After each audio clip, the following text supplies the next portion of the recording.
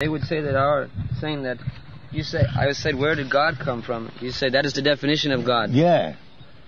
But then they can say everything comes from God, but He is self-sufficient. That is God.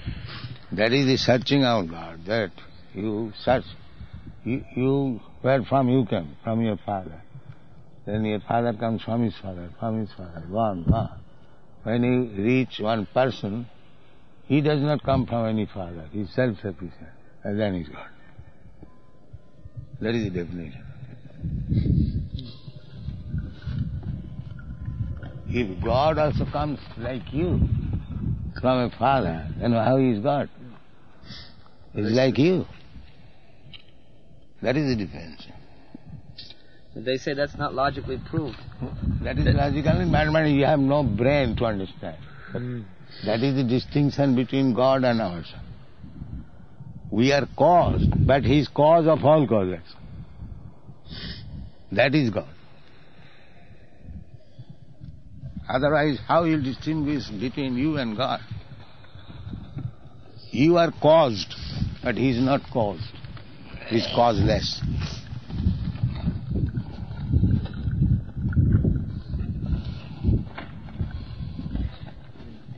If He becomes caused, then He becomes like you, and now He becomes God. That is the distinction between God and us.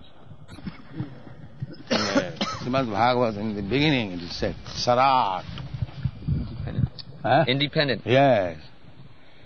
Janmadasya jataha. His absolute truth is that from which He is the origin of everything, but He is Sarat. This is the first line of Bhagavad. Janmadasya jataha annayat itaratasya arthesu avijñā sarat. They don't like it because God doesn't come under their jurisdiction then. Huh? They want God to be under their jurisdiction. So that is their foolishness. You shall be under the jurisdiction of God. God is not under your jurisdiction. Then how is God?